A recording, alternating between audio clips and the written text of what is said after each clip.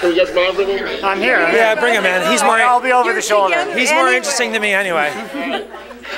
And Kyle, we have Kyle and Marvin as well. That's right. Welcome. Thank you very much. Like how he cleaned up for the yeah, exactly. Thank you. Traded beards. We traded beards. Michael, if all goes well, you won't have much time to ride a bike anymore. Yeah, that's correct. All right. Yeah, I'll have to find other ways to exercise, I guess. Let's talk about that first shot. Right now, 1917 is getting a lot of attention because of the long shot. Hey, you're first. That's right. Yeah. I'm sure they were shooting longer than us, so they probably did it before us. How many takes did you have to do to get that right? That scene, 26, 27? Yeah, a lot of times. Who screwed up most? That would be me. Yeah. Yeah, but only because I'm the one who decides what's screwed up and what's not screwed up. How do you direct from a bike?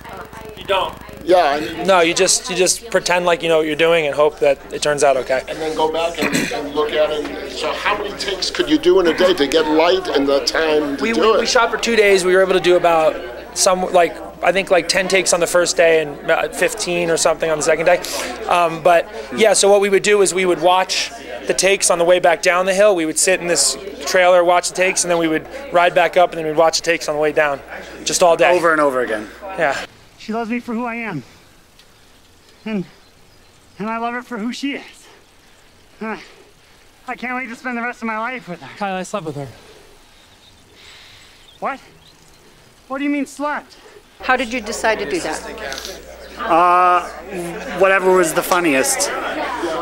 That was the right. I think that's what the decision really was. That was always like our criteria. It was like, what feels, what feels the most honest and what feels the funniest, and then we would choose between those two, and hopefully they were the same. I understand that you did 12 versions of this in a very short period of time, like a month and a half. Is that right? Wait, what's that? In the writing of it. Oh, how many versions of the script? Well, you mean in terms of the script writing? Yes. We had a short window for writing, so we wrote the whole thing in 2 months almost, just over. So for us, it was an intensive period of writing, but we knew we were making the movie, so we had to move quickly. And we would just rehearse. We would like perform it in an acting class, and then rewrite, and then perform it again and rewrite, because we were the actors, so it was easy. Let's talk really quickly about friendship. There are people in your life who you hate, but you can't get them out of your life because they're at the core you're friends for life. Yeah. Is that what you started with here?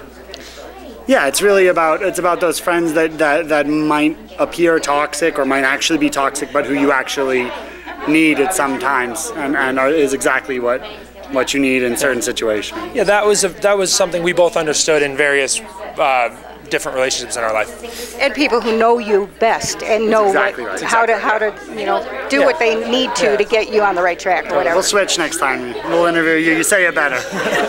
By the way, I was a wrestling announcer in my early days of so I relate. I'm like, why do you not have the mic right now? That's Step over, toe hold, watch. What? Yeah. There you go. So that's not what we're talking about. We're talking about the climbs. Okay, we're going to talk about the climbs. Let's talk a little bit about this film. Your character here, strangely enough, kind of mimics, when I say mimics a little bit, you have that kind of sarcastic, wry attitude that really comes through very nicely in the movie.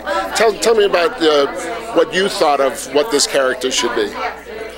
I found her when I read her on the page. I mean, Kyle and Mike wrote a woman who's really strong and sophisticated and knows what she wants and is unapologetic about that. And I thought that was really important that we see that on screen, and they really allowed me to run with that and be unafraid of that and to really lean into it and not apologize for her kind of causticness and her dry.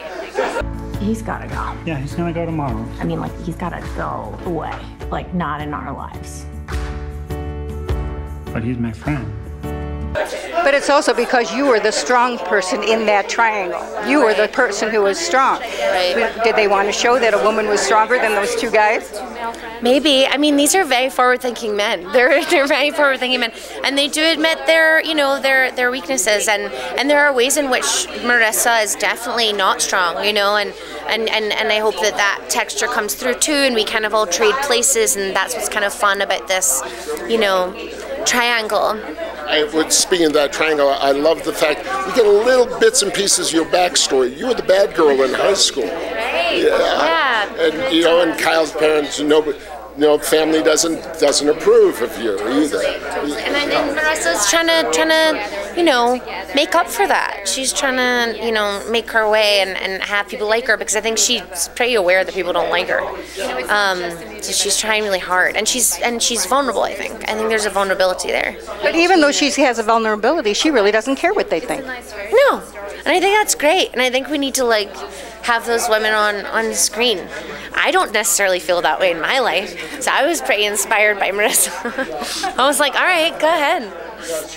Fun shoot, huh? Fun shoot. So fun. I mean, we got to work with so many amazing people who are all here. It was, everyone worked really, really, really hard, and it wasn't easy, but it was great. Can you think of a particular scene that everybody broke down, they started laughing, and you just couldn't go on? Laughing. I mean, the Christmas scene when Mike, it was funny until it wasn't funny, when Mike fell into the Christmas tree, and that was funny. And then it was not funny because he actually hurt himself. At least he had a football. And now I'm laughing, yeah. Yeah, exactly. No, we took great safety precautions, Do you want anybody to come away with a particular message in this about friendship? Perseverance. If you really believe in the relationship, and honesty. I think there's a lot of really amazing, beautiful, brutal honesty in this movie, and I think that's really important in communication, which is really painful and difficult, but these guys do not shy away from that, and that's rare and really cool.